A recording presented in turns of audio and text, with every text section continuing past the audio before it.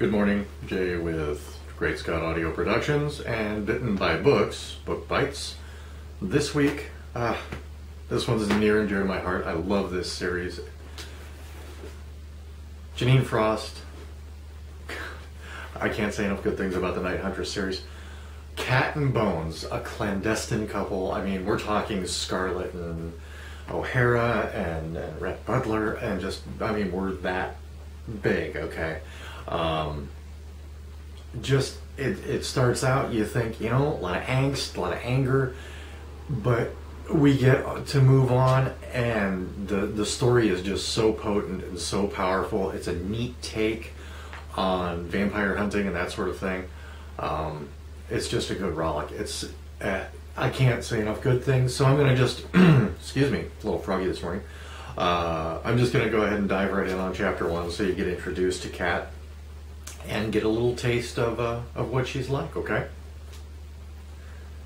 I stiffened at the red and blue lights flashing behind me because there was no way I could explain what was in the back of my truck.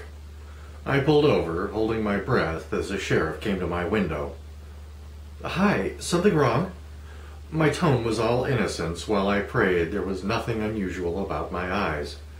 "Control yourself. You know what happens when you get upset." "Yeah, you got a busted tail light. License and registration, please." Crap. That must have happened when I was loading up the truck bed. Speed had have been of the essence then, not daintiness. I handed in my real license, not the fake one. He shone his flashlight back and forth between the identification and my face. "Catherine Crawfield. You're Justin Crawfield's girl, aren't you? From the Crawfield cherry orchard?" "Yes, sir," politely and blandly, as if I didn't have a care in the world. "Well, Catherine, it's nearly 4 a.m., and why are you out this late?" I could tell him the truth about my activities, except I didn't want to sign on for a hard time, or an extended stay in a padded cell. I couldn't sleep, so I decided I'd drive around. To my dismay, he ambled to the bed of the truck and shone his light in. "What you got back there?" "Oh, nothing unusual. A dead body under some bags and an axe." "Bags of cherries from my grandparents' orchard. If my heartbeat were any louder, it would deafen him." "Really?" With his flashlight, he poked at a plastic lump.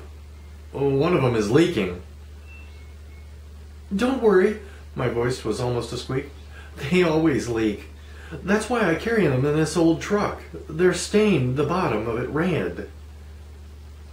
Relief crashed through me as he ceased his explorations and returned to my window. "And you're driving around this late because you couldn't sleep." There was a knowing curl to his mouth. His gaze took in my tight top and disheveled hair. "You think I'm going to believe that?" The innuendo was blatant, and I almost lost my cool. He thought I'd been sleeping around. An unspoken accusation hung between us, nearly 23 years in the making. "Just like your mother, aren't you?" It wasn't easy being illegitimate in a small town. People still held that against you. In today's society, you wouldn't think it mattered, but Licking Falls, Ohio had its own set of standards. They were archaic at best. With great effort, I restrained my anger. My humanity tended to shed like a disposable skin when I got angry. "Can we just keep this between us, Sheriff?" Back to the guileless blinking of my eyes. It had worked on the dead guy anyway. "Promise I won't do it again?" He fingered his belt as he considered me. His large belly strained against the fabric of his shirt, but I refrained from comments about his girth or the fact that he smelled like beer. Finally he smiled, exposing a crooked front tooth.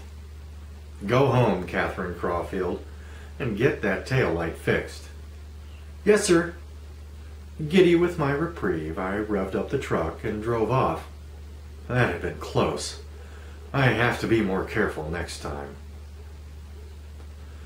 People complained about having deadbeat fathers or skeletons in their families' closets. For me, both were really true. Oh, don't get me wrong. I hadn't always known what I was. My mother, the only other person in on the secret, didn't tell me until I was 16.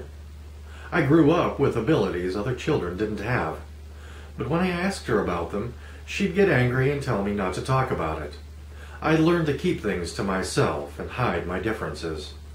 To everyone else, I was just weird, friendless, liked to wander around at strange hours and had odd, pale skin. Even my grandparents didn't know what was in me. But then again, neither did those I hunted. Thanks for listening.